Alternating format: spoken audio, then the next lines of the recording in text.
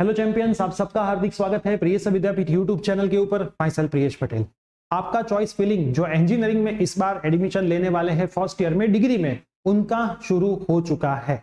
मैंने ऑलरेडी एक वीडियो बनाया है जिसके अंदर बता दिया है कि भाई आप आपका मेरिट रैंक कैसे देख सकते हो। अगर वो नहीं देखा है तो डिस्क्रिप्शन बॉक्स में उसकी लिंक है, आप आपका मेरिट रैंक देख सकते हो। अब ये चॉइस फिलिंग करने में कोई भी जल्दबाजी नहीं करनी है, बहुत शांति से करना है। मैं कल एक लाइव सेशन करने वाला हूँ रात को कि कैसे आपको चॉइस फिलिंग करना है, तो वो देखने के बाद ही चॉइस फिलिंग करना। अभी आप थोड़ा होमवर्क करके रखो, लाइव सेशन कल हो जाए। कल हम अप्रोक्सीमेटली 9:15 के करीबन लाइव सेशन करेंगे, तो वो लाइव सेशन होने के बाद आपकी चॉइस वहां पे सबमिट करवाना। आज के इस वीडियो में मैं आपको बताता हूं कि कैसे चॉइस फिलिंग करना है ना, कैसे चॉइस फिलिंग करना है, कहां पे जाना है, वो मैं थोड़ा आपको जनरली आइडिया दे देता हूं। लेकिन उससे पहले अगर आपने हमारा एडमिशन का एक भी व्हाट्सएप ग्रुप ज्वाइन नहीं किया है तो डिस्क्रिप्शन बॉक्स में व्हाट्सएप ग्रुप की लिंक है, एक व्हाट्सएप ग्रुप ज्वाइन कर लीजिए और चैनल को सब्सक्राइब करके बेल नोटिफिकेशन प्रेस कर दीजिए ताकि आने वाली सभी अपडेट्स आपको इंस्टेंट मिलती रहे। आपको क्या करना है, आपको आपकी प्रोफाइल के अंदर जाना है। B.Tech में यहां से आप जाओगे, कॉमन रजिस्ट्रेशन को ओपन करोगे, फिर हाँ अभी नेशनल में कोई एरर आ रहा है। ओके, एक एक्टिव सेशन यहाँ पे है, ऑलरेडी लॉगिन है, इसलिए यहाँ पे आप लॉगिन कर देते हैं। आपका आईडी पासवर्ड वो लॉगिन करना है। फिर आप लॉगिन करोगे तो आपको लेफ्ट साइड में चॉइस फिलिंग न्यू ऐसा करके दिखाई देगा, है ना। मैंने लॉगिन करके रखा है क्योंकि इसमें स्टूडेंट का ओटीपी चाहिए होता है। चॉइस फिलिंग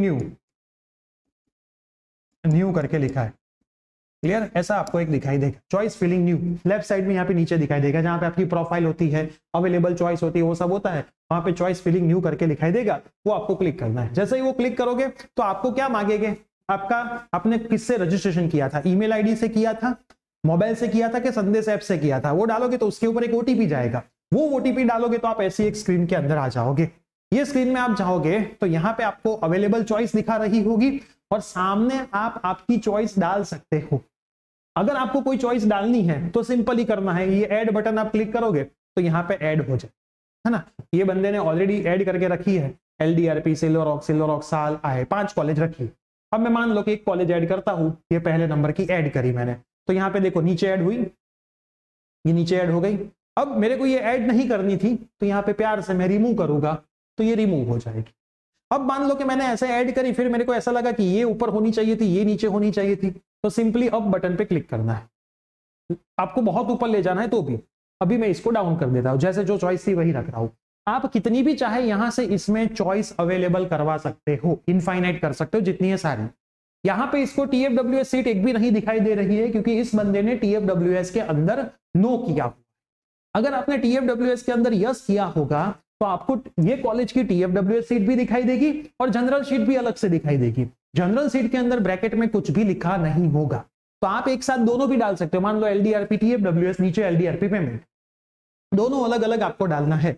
ऐसा नहीं कि LDRP TFWS आपने डाला, उसमें नहीं मिल रहा हो तो अपने आप प्राइवेट में फीस वाले में मिल जाएगा, वो आपको अलग से डालनी पड़ेगी। यहाँ पे आपको अलग से शीट दिखाई देगी। तो आपको जितनी भी चॉइस यहाँ से ऐड करनी है, नाम देखते जाओ कॉलेज के, सभी ब्रांच आपको दिखाई देगी। ऐड करोगे तो वो वहां पे आ जाएगी, फिर रिमूव करनी है तो रिमूव भी कर सकते हो, अप डाउन भी कर सकते हो।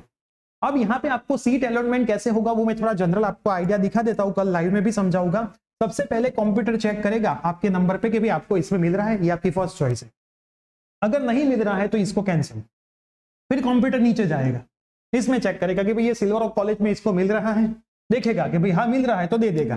तो फिर वो नीचे एक भी में चेक करेगा नहीं। क्या बोला, अगर 2 नंबर में मिल रहा होगा तो वो नीचे नहीं चेक करेगा। फिर आप ऐसा मत बोलना सर मेरे को तो ये तीसरे में लेना था, तो भाई तुमको तीसरे में लेना था तो तीसरे को ऊपर क्यों नहीं रखा, नीचे क्यों रखा। क्लियर, तो आपको जिसमें चाहिए वो ऊपर रखो।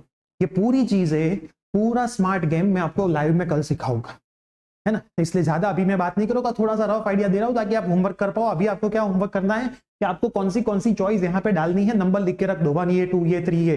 कल मैं जब लाइव करूं उसके बाद आप उसके अकॉर्डिंग आपका जितना दिमाग चलता है उतना उसमें चेंज करना।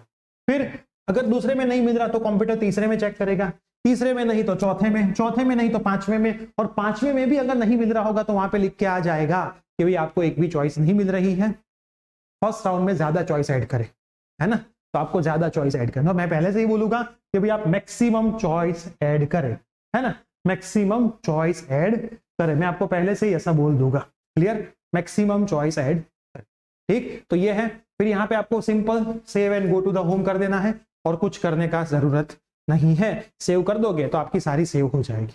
ठीक है, तो ये था पूरा फंडा, आपको कैसे चॉइस फिलिंग करना है, यहाँ पे इतना आपको टाइम देता है, इतने टाइम में ये अपने आप लॉग आउट हो जाएगा, इतने टाइम में ये अपने आप लॉग आउट हो जाता है। यहाँ पे दिखाएगा कि भाई टोटल आपने कितनी सेव करी है, टोटल कितनी सिलेक्ट करी है, सब कुछ आपको इसके अंदर दिखाई देगा। बहुत ईजी है, आराम से करना। अपना आईडी पासवर्ड किसी को देना नहीं है, क्योंकि वो आपकी चॉइस को कुछ भी कर सकता है। क्लियर? तो अपना आईडी पासवर्ड किसी को ना दे, और अगर दिया है तो लास्ट मोमेंट पे चेक कर ले कि अपने आप जैसा आपने रखा था वैसा सेम टू सेम है कि नहीं है। तो ये वीडियो आपके सभी फ्रेंड्स में शेयर करें, चैनल पे नहीं तो सब्सक्राइब करें। मिलता है ऐसी कोई न्यू अपडेट के साथ। Bye bye, take care.